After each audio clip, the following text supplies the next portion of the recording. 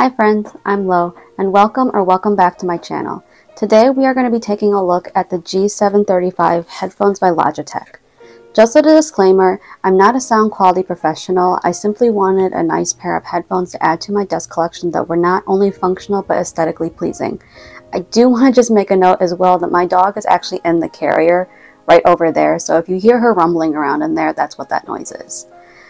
So without further ado, let's go ahead and get started. So you might be asking your guys self, Lo, why these headphones? And I'll be honest, I have a pair of Apple AirPods Pro that I use on a daily basis. However, I had two issues with them.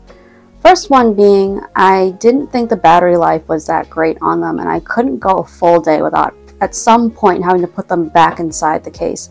And I do realize that they have a pretty quick charge to them, but it was just inconvenient to have to always put them back in the case for a couple minutes before taking them back out and using them again. Second thing was I experienced a lot of ear fatigue by wearing the headphones, or I guess they're really earbuds. But they would either fall out of my ears at some point, or I would start to get pain in my ears from wearing them too long. So these headphones are a great option for me to add to my collection in case of times where I want to listen to audio for longer sprints of time. Alright, let's take a look at the aesthetics and the design really quick. First thing I notice about the headphones is the all-white design. I feel like this is very rare in tech right now, as a lot of headphones and just tech gear in general only come in black, sometimes maybe gray, and a couple other kind of fancy colors, maybe blue or red, but rarely do they come in white.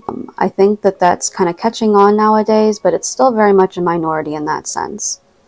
They give off a very minimalistic, light, cozy vibe, and they feature these plush ear cups, and as you can see, they're very malleable, very soft. They feel very nice on the ears. The plush cups are actually detachable, so you can actually pull these off and get different colors. You can get replacement white ones, so you can keep your headphones looking fresh and clean, or you can choose to get colored ones with a little pop of color to your headphones. I have the pink ones right here.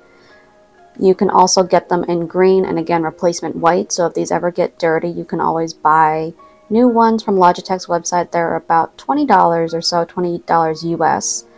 And yeah, you can go ahead and customize these headphones to an extent and give it a little personality, if you will. Another feature that I really like about these headphones is the detachable microphone. This microphone actually just pops right out just like that and just slides right back in. And again, it comes in 3 different colors. You can get a white one, a pink one, and a green one, which is kind of similar to the color of this mat here, but it's a little bit brighter, so keep that in mind. I think it makes these headphones very versatile to have the detachable microphone, because you can either take the microphone out and use it on the go for just listening to music, maybe while you're walking, commuting, just kind of how you would use an everyday set of headphones, or they can be used more intentionally and productively by plugging the microphone in and being able to get things done for work, such as taking calls, video chats, or even just talking with friends and family. So that's really great. I really like that about these headphones.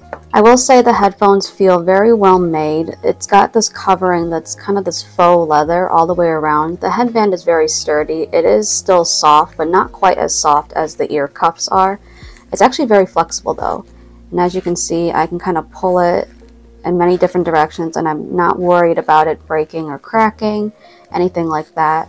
They do feature adjustable sides, which have this stainless steel finish to them, which I think gives it a very premium look and feel. And they adjust pretty decently.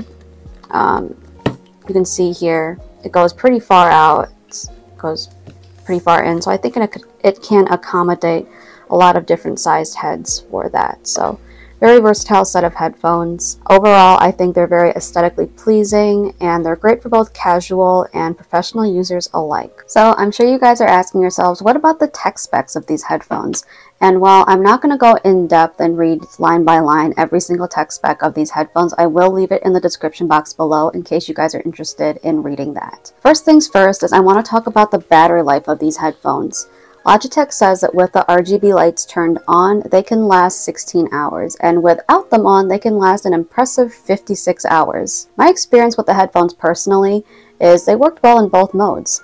I can easily go 2 days without having to charge them, and that's me using these headphones on and off throughout the day for work, phone calls, listening to music, and then just casually listening to audiobooks or things of that sort. I usually plug the headphones in once every 2 days. Just to top them off and make sure that they're ready for the next use. Another quality of these headphones that's kind of unique is the dual audio capability. And I'll get back to that a little bit later. But it actually comes with this USB light speed stick, if you guys can see that. And it comes with the extension dongle that can be used to put the light speed stick in places that are maybe a little bit harder to reach. Now, if you have a device that has a USB-C port like a MacBook or an iPad, you can actually buy a small adapter, just like this, that plugs into the USB port right here, and then you can plug this into the USB-C device, and I will link this in the description below in case you're interested in picking one of these up. One note about the headphones is that on the dual audio, the Bluetooth functionality is a little bit quieter than the light speed stick. And what I mean by this is the native volume on the device that's connected via Bluetooth has to be turned up pretty high in order to hear them on the headphones, and then you can more finely tune it with the rocker down here on the headphones. The light speed stick seems to have better volume control, and it's just a little bit louder overall, so that's something to keep in mind when you're looking to buy these headphones. You can also control which device plays louder, and this is when you're using the dual audio capability only. There's 2 buttons on the side. There's an A and B button, and that controls which audio is playing louder for you, so either A or B. A, I think, being the Bluetooth setting, and B being the light speed stick, but I could be wrong, could be switched around. The last thing that's kind of cool about these headphones in terms of tech is it comes with the capability of hooking into the Logitech G Hub desktop app. And it's available both on Mac and Windows, so whichever you have, you'll be able to access it. This allows you to take better control over the mic settings and the headphone settings. So if that's something that you care about or are interested in that is available to you, you can make the headphones sound more customizable, make the mic sound better, but honestly, I feel like the stock sound and quality right out of the box is good enough for my purposes. The G Hub also allows you to control the RGB lights on the headphones. By default, they glow this kind of bluish white color when it's on the aux mode. I don't know if you guys could be able to see this, but it's kind of blurry, so I apologize. But you can see they glow this kind of bluish white color when they're in the aux and light speed stick mode. And if I change it to the aux cord and Bluetooth setting, it's a little hard. It doesn't really pick it up on camera, but they glow kind of a white color. These headphones do have the capability of having aux cord enableability. Down here at the bottom there's a little aux cord button, so you can plug in an aux cord, but I have a feeling most of you guys are probably going to use the Bluetooth and the light speed stick option, but it is an option in case you're looking for that. Now that we've got the tech specs out of the way, let's talk about how I use these headphones in daily life. I mainly use these headphones for things such like work calls, and for work I use them for Slack huddles and Google Meets. I also occasionally use them for Zoom calls as well, for personal calls that I might have, doctor's appointments of that sort. I also like to listen to music and ASMR videos while I work, so I like to use these headphones while I'm working. They provide me good comfort level. I will say they don't have too much of noise canceling ability, so if that's something you're interested in, these may not be the headphones for you. The noise cancellation is okay. It works well for my office, but definitely if you're going to be on a plane or in a very large crowd, these are not going to really filter out the sound or anything like that, which again, for my purposes, is just perfectly fine for me. Second way I use them is for gaming, and this is where I'm going to come back to that dual audio capability.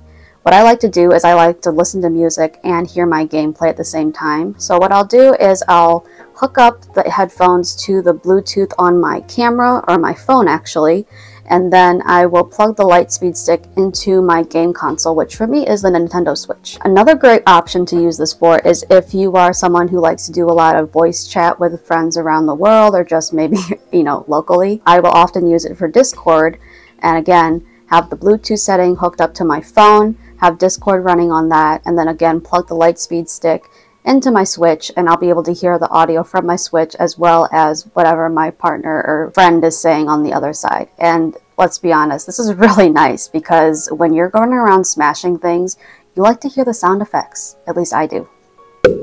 Last way I like to use them is for working out and casual use. I think they work better for working out than my AirPods because I don't have to worry about them falling out or losing one of them.